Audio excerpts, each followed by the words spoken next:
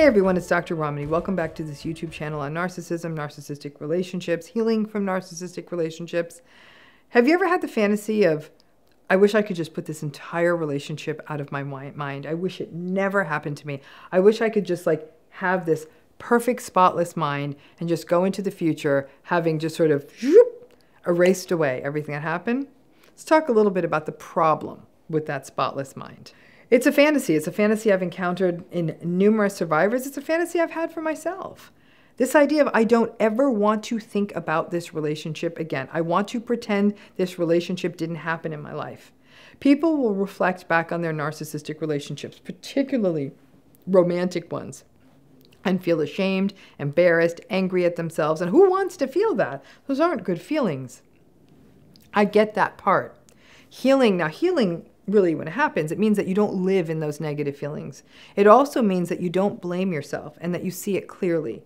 We certainly don't want you having to maintain the hypervigilance and anxiety and sadness and that general lack of safety. But you also cannot clear out everything that happens. It's not quite how the human mind works. There is no sort of power wash of the mind. However, some folks do try to sort of cordon off what happened in the narcissistic relationship through denial. And again, while I fully understand it, it's not a good idea, and here's why. One of the key tools for healing is discernment.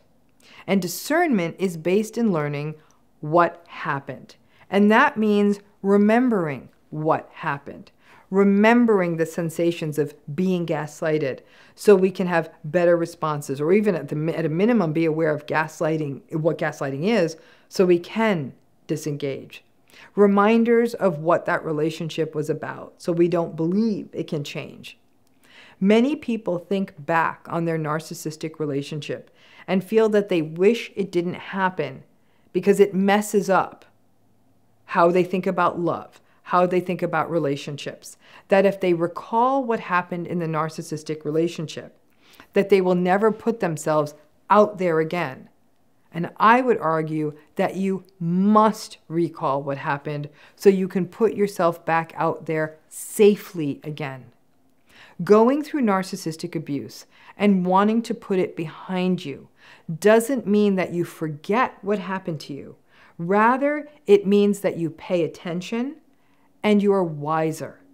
It's a tough balancing act between learning what these patterns are, learning that they are indeed patterns, that there's nothing you could have done or could do to change them, to become aware of how your own history, of how any of our own histories may make us more vulnerable to things like fawn responses and believing that love means over-accommodating to another person, and the good days and the bad days that confuse us. In a way, not forgetting is essential and necessary to move forward into a love story or into a life story that is actually what works for you and allows you to maintain your independent and autonomous self. The old saying goes that those who do not study history are doomed to repeat it. And that is absolutely true in the realm of narcissistic relationships.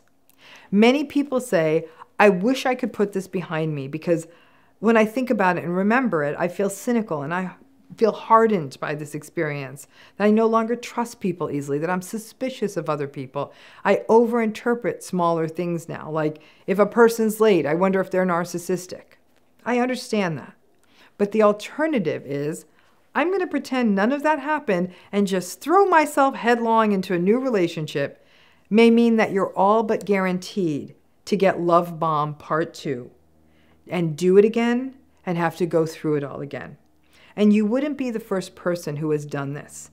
The belief that people have that they do not want one person to ruin love for them, and so they just put it out of their minds, it's not betrayal blindness as much as pure denial. And with time, and some motivation to forget some of it, memories can fade. They do fade, and we can forget. Many people think of their lives as being pre-narcissistic abuse and post-narcissistic abuse. Obviously, if you grew up with narcissistic parents, then there was no pre. But when we think of it as adult relationships, narcissistic adult relationships, this is where this pre-post thing often comes up. There was a pre. There was a time of your life, maybe you did have a hope of a healthy, romantic, intimate, loving relationship. And then you have the narcissistic relationship, and that paradigm shifts. But the spotless mind model doesn't work and is almost a guarantee of narcissistic relationship 2.0. Certainly some of us as little children had a romantic conception of love.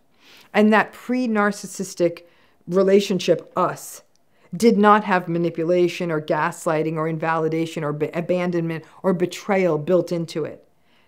Being wizened, learning from what happened, isn't the same as being hardened. The wounds from these relationships may hurt. They do hurt. But they are also teachers and frankly sort of lighthouses in a way, warning you of the rocks on the shoreline that will bust up your hull. And we learn these things. We hold them by having been through them. So while I understand wanting a spotless mind, believing that I just wish I could view the world as oh so cheery and happy and easy and breezy and good, I have no doubt there's people out there who haven't been through this. I've met them, and they really do believe this, and that's great. I'm happy for them.